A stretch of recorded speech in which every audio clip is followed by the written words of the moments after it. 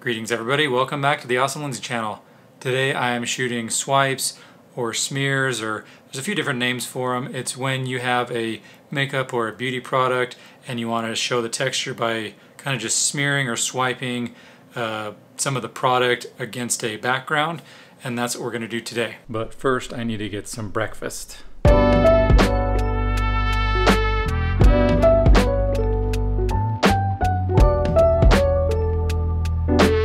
Alright, so here's our setup.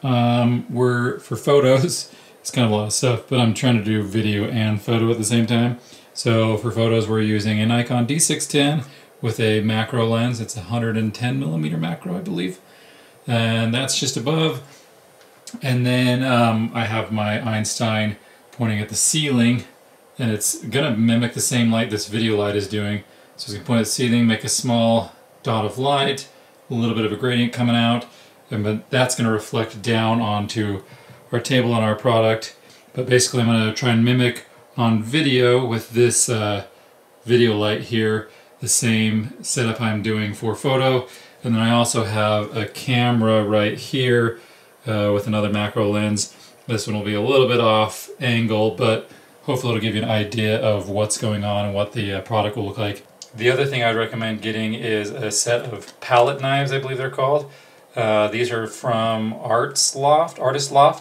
I can leave a link in the description to either these or something like them. But this one right here in particular is a really good one to use because it's shaped in a round shape, like a finger. To me it looks more natural when you smear it across versus these sharper pointed ones.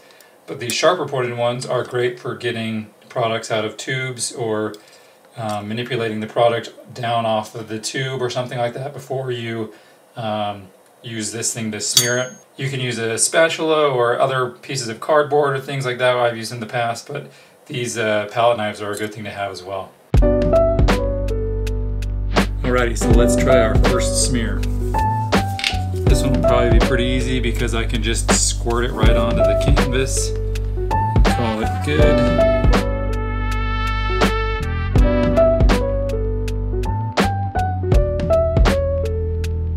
Okay, I have to go down here really low. So first shot looks really good. We're going to do a couple more of this same product and try and refine it, get a better little swipe. And another cool thing about having this sacrificial piece of acrylic or whatever on your table is that you can move this around and better align your swipe.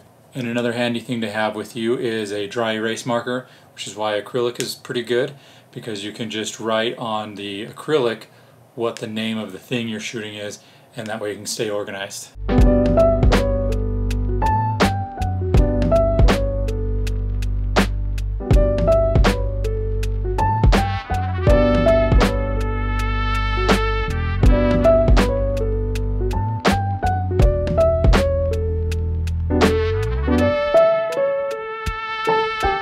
Another thing to have is bleach with water. This is just a standard bleach spray that I got at the supermarket. I put it in this bottle because the other sprayer stopped working, so I don't know what the mixture is, but just a standard bleach spray that you find for a couple bucks at your supermarket is handy to have. Then you can spray down your white surface and it stays white.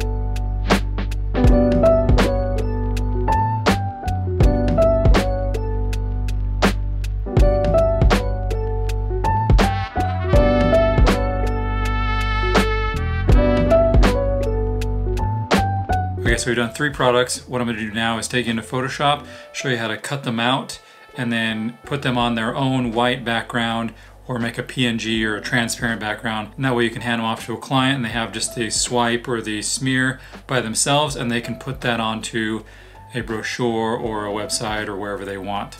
Okay guys, so what I do after I get it into Lightroom is I have shot a white card, so I'm just going to white balance to this here, And then I'm going to come over here, hold down Shift, and then sync all of these.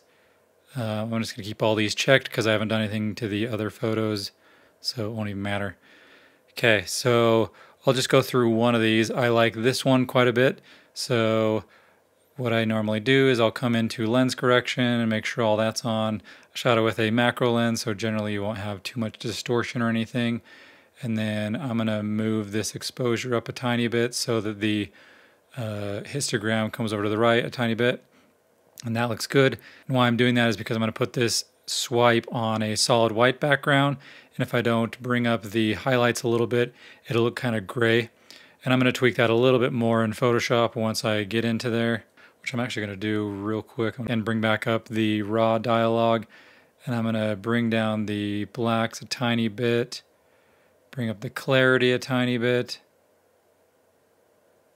And then that, let me go into the curve, bring the shadows down. Usually that doesn't have a lot of effect on it, so bring the darks down a little bit. And then I can start seeing some of the contrast come back in, which is what I want to show off that texture. Okay, and then I'm going to duplicate this layer because I always do, which is kind of force of habit.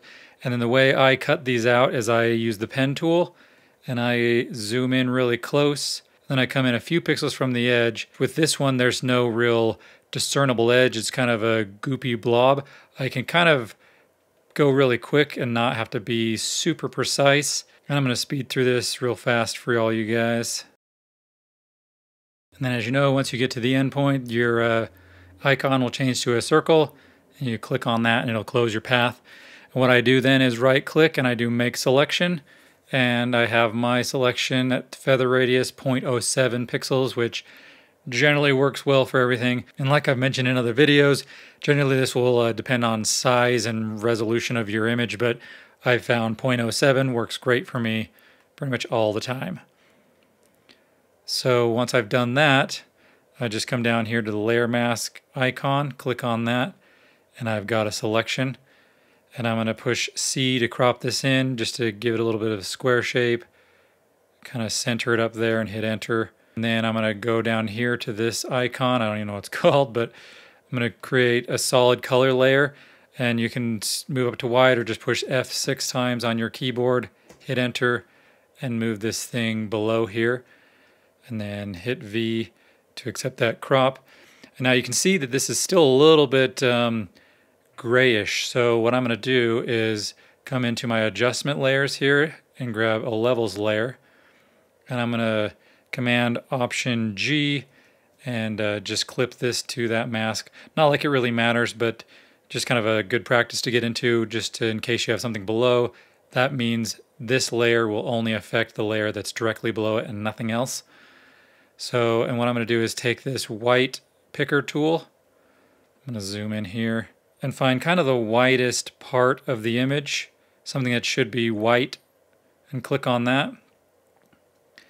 And then that lightens it up quite a bit, and it makes it look like it was meant to be on a bright white background. And then what I'm going to do here is go into the layer and double click on this, and it'll bring up my layer styles. And I'm going to add a drop shadow.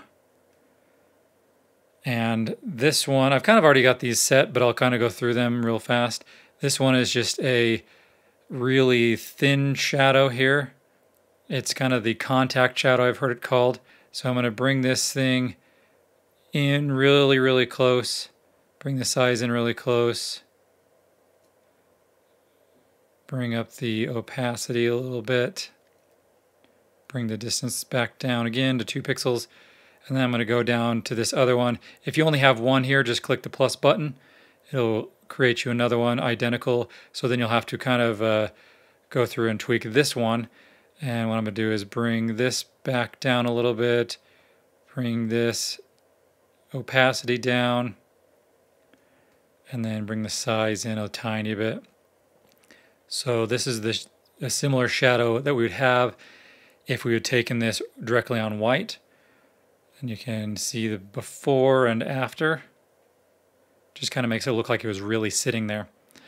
So, and then what you can do is now you can save this as a PSD file, and then whoever gets this file can then turn off the layer, and they can take this swipe layer and post it on something. You can also push Command, Option, Shift, and S, and that'll bring a Save As dialog box, and you can save this as a JPEG, or you can save it as a PNG.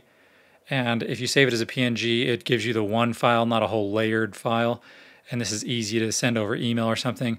But this one will then have your transparent background, and that way the person can just take the one PNG file, put it onto a flyer or a website or something like that. So that's how I cut them out and then get these things ready to deliver after I've shot the swipes. All right, you guys, hopefully that was informative or entertaining, one of the two, maybe both. If you guys do have any questions, leave in the comments field. I'll do my best to answer them, and thanks to everyone for watching.